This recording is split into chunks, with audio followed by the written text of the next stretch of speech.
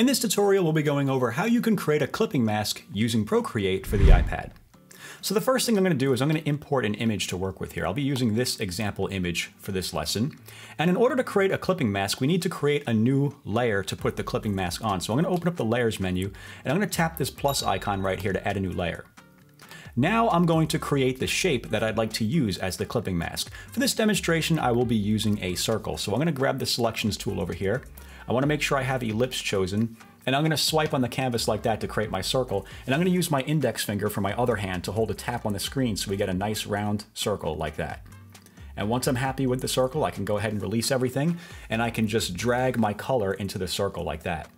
Now the color that you use here is not relevant. All that matters is that you add some kind of color here. Once you've done that, tap on the selection tool to deselect it. Go back to your Layers menu and hold a tap over the layer to select it, and then move it beneath the image layer like that. Now tap the image layer, tap on it again, and select Clipping Mask from this menu right here. And once you do that, it'll apply the image to the shape beneath it as a clipping mask. What we could do now is turn off the visibility of the background here so you can see this better. And if you want to change the position of the image within the mask, you can just go to your selection tool and you can move this around as needed. You can even shrink this down if you need to, just like that. And there you go. Now you have yourself a nice little clipping mask.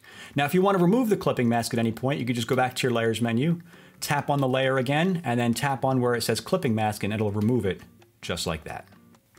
So let's go over an exercise where you can use clipping masks to create a gold text effect. As you can see here on my screen, I have this gold foil image opened up. What I'm going to do is I'm going to add some text to this image here. So I'm going to tap on the wrench icon, go to Add Text, and for this demonstration, I will just write the word gold.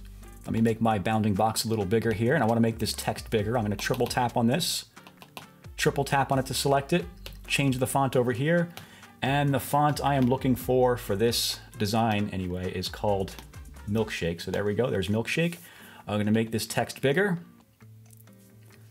Come over here to deselect everything, and now we can come back to the Layers menu, move the text beneath the gold texture, tap on the gold texture and apply it as a clipping mask.